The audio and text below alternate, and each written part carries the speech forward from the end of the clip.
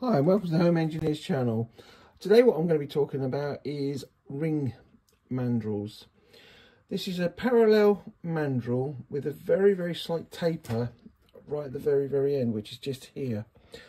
What this allows is this has got to be a very good fit on the actual component that you're going to be machining, and in this case I've bored out these trunk guides for a Foden steam engine to a very accurate 1-inch hole. So I've then turned the mandrel to exactly 1 inch, so it's just a very nice slide fit onto there. And then at the end of the taper, the end of the mandrel, there is a 1 degree taper, which actually creates the drive for the component being machined. There's several advantages of this. Is A, when you've got a difficult shaped component to hold, it means that everything can then run concentric. Now what I had to do is I've had to turn the end off of this casting here, and this is what I've got to do with this one here. So I've actually set it up and turned this end first, then I was able to hold that in the 3-jaw chuck to then bore the hole out inside. Then it's quite difficult then to sort of hold to do the other end, because obviously I've got to turn this down and machine that. So I'm going to then put it onto this mandrel. This one I've already put on the mandrel and machined, as you can see. So I'm just going to share with you how I put it on. Now this is cast iron, and obviously it doesn't really like being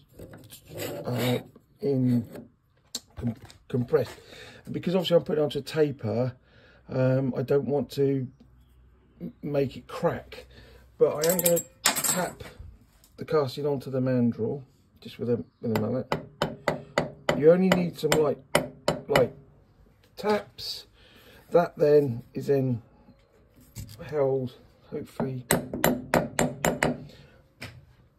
onto the mandrel. There we go, it won't move now.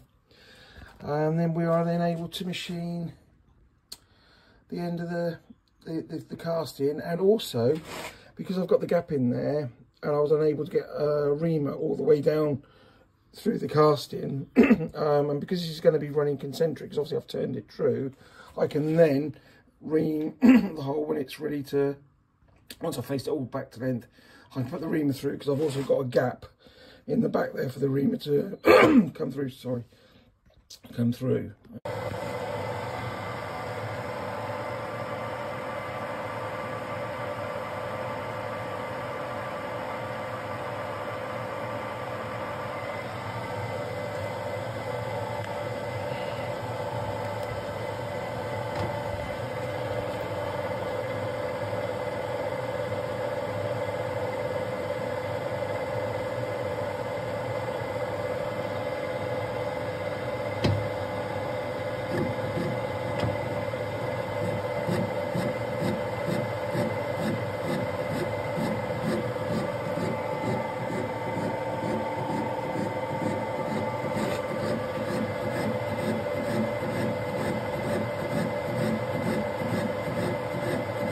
As you can see, the taper is holding that and driving that casting, and that's a 20 thou cut, so that's 0.5 millimetre depth of cut from facing off, and it's driving it without it slipping.